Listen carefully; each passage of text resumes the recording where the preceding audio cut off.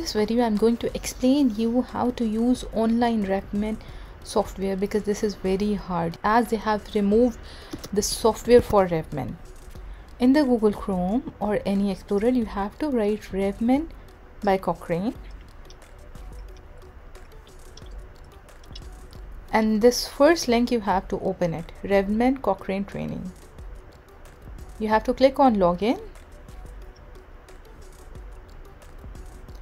and then here obviously you don't have registration, then first sign up for it.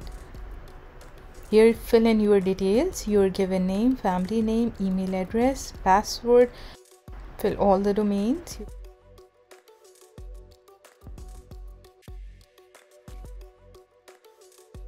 So now you are registered.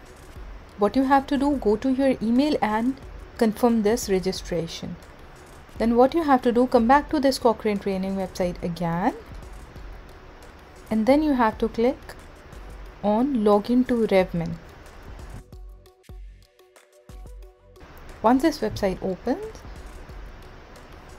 you have to click create practice view, choose this template review.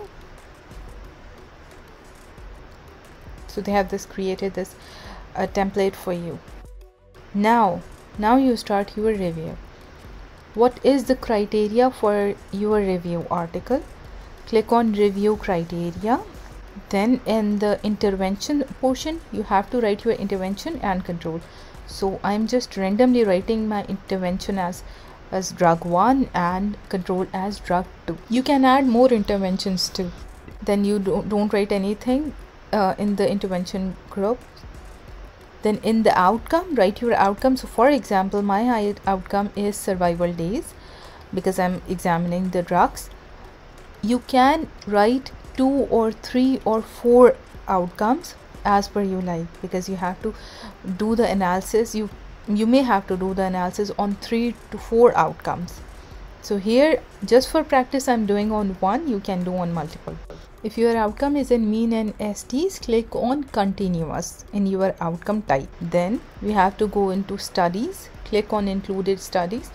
Here they have included all the studies for their caffeine sample. We just remove all of them and include our own studies.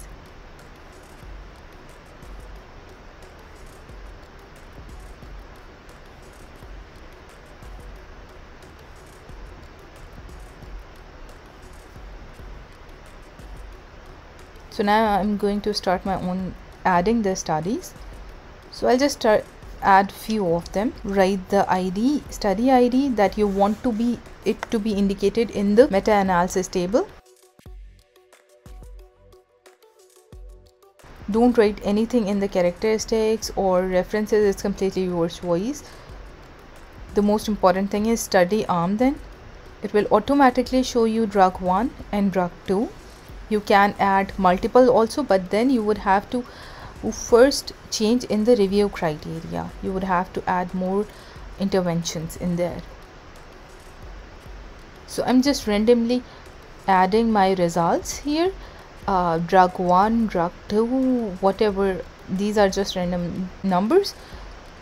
Write the standard deviation, total sample size.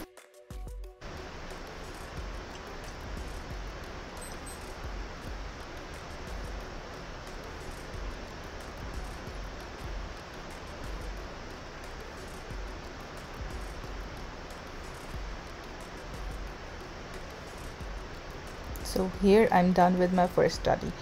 Then I have to add another study, so I'm going to study, include, and add another study. So by this I'm adding another study. So here I will just add few more studies for the analysis only. In study arm, intervention 1, then control. As I've told before, you can add more interventions too. Add the results. So any means, any standard deviation, whatever your study says. Write what sample they included for control, what sample they included for intervention.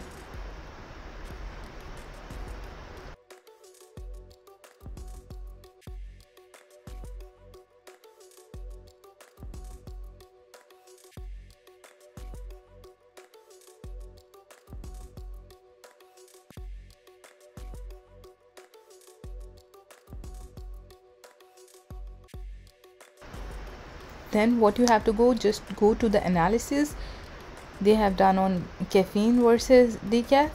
We remove it, add our own analysis, just write the name of the analysis, which will be survival.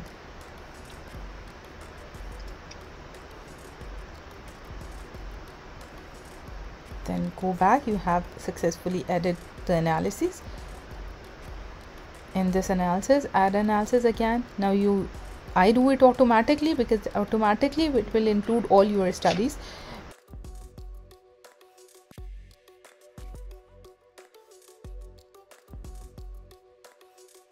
Then write the outcome, which is your survival days.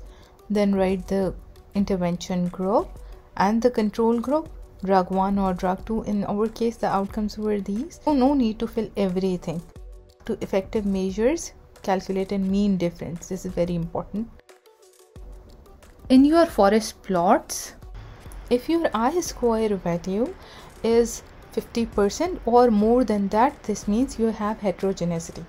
And if here it indicates that it's significant or p-value less than 0.05, which means your heterogeneity is significant, in that cases where heterogeneity is significant, you have to go with random effect.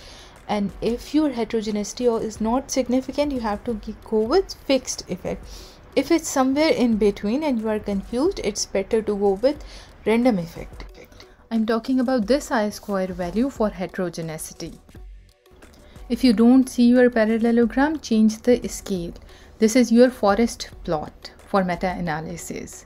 Of all these studies, the green boxes are showing meta-analysis of every study, like where the outcome of every study lie, and the your parallelogram tells the overall effect of the outcome on this study. So it favors drug 1 because it's in the portion of the drug 1. The result will be significant only if the parallelogram is not touching this line. If the parallelogram is touching this line or in the middle of this line, the result will be either insignificant or not clear.